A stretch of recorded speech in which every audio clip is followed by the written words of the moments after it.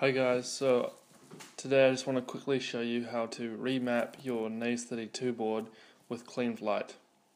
So first of all we want to connect your Naze32 board to Cleanflight,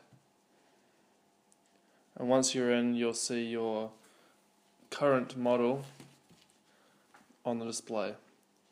We want to go to the receiver tab and have a look at the channel map section, which shows you your current mapping. And then we can go to the CLI and type in map, which will also show the same thing.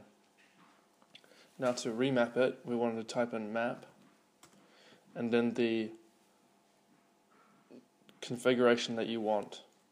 So let's just put in A, E, 3, R, 1, 2, T4.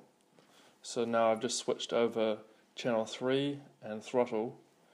So with my board, my throttle tab, which was the third one along, is no longer working, so I want to put it to where number 3 was on the Naze board.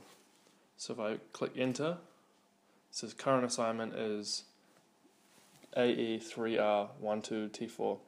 So if I type in map again, it will show my current assignment. Now, if you want it to stay like that, you type in save. It says save, rebooting, and then once that's finished, that will be your current assignment. If you want to take it back to the normal way, you go back into CLI, type in map, the one that you want it to be, and then click save again.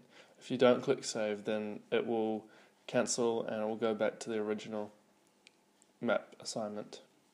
So I hope this has helped.